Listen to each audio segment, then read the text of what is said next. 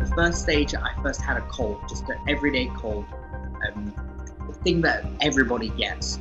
I then got better before I got worse. So from the cold, I progressed into the flu. Now I've had the flu a few times in my life. This was definitely the worst flu that I've had.